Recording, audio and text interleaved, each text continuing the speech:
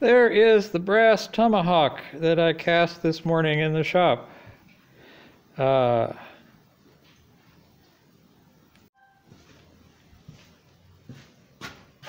Daniel Tokar here at the Willow Forge in Shepherdstown, West Virginia.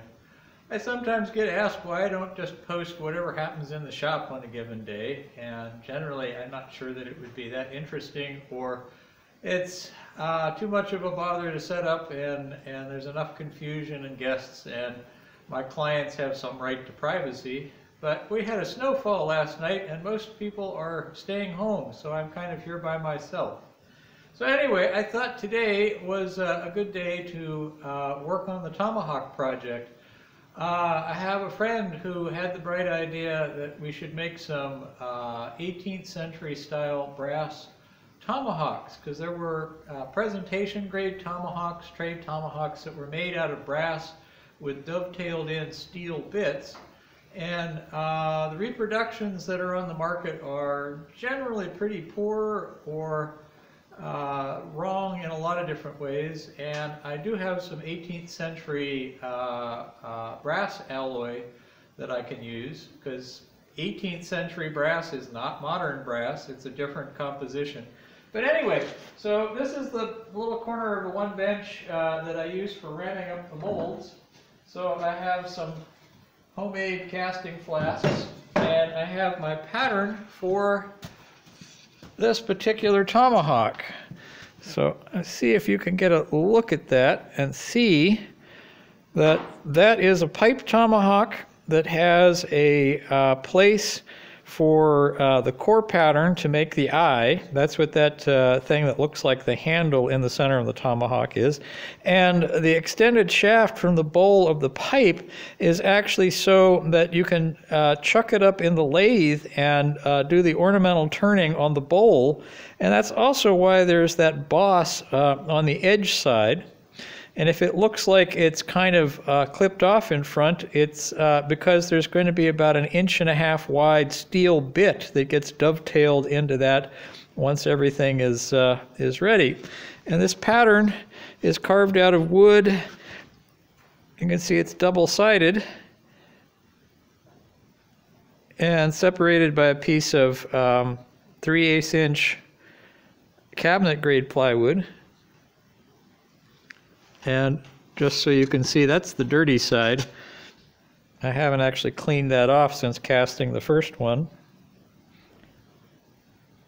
All right, we're going to go over and look at the furnace and the casting. Hold on. Okay, we've moved over to the little mold table. This is the casting as it comes out of the flask. This is what gets cast. You see it's got a little flange. There is a pouring gate and a riser on the other end. And the eye is not perfectly centered, but that will get filed and corrected. But overall, that's actually a very decent casting. You always make them a little heavier with brass because you'll finish them out. That's not too bad. So anyway, to compare this to the pattern, there is the pattern.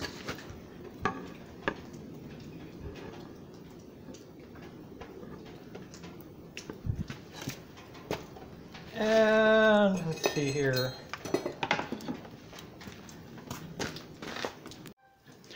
Here's the core box and a sodium silicate bonded sand core. This is the part that you make to make the eye in the tomahawk.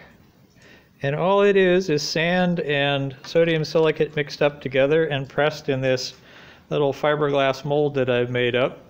And you shoot a little carbon dioxide in there to cure it, and it's bonded together, but not so tightly that you can't easily break it out of the eye once you're done.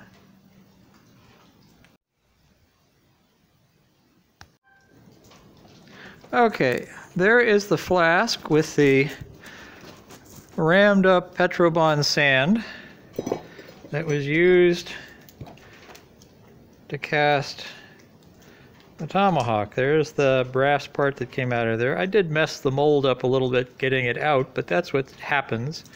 There's the pattern again. There's the top part of the flask, which is generally called the drag. So what you're looking at there is the cope, or the bottom part, and it's just screwed together 2x4s with some nails to help hold the molding sand in place. And the little furnace, I've got several furnaces, but this is the medium small sized furnace. This is good up to about a 20-pound casting. So I have a fairly small crucible in there because I only needed to pour about 4 pounds in order to cast this. And once all the sprues and gates and other things are cut off and it's all finished out, the finished tomahawk will weigh about 1.5 pounds, 2 pounds. So maybe in a week or so I will post pictures after it's prettied up, has a steel bit in it and a nice tiger maple handle. Anyway, that's what I'm doing in the shop. January the 8th, 2020. Bye.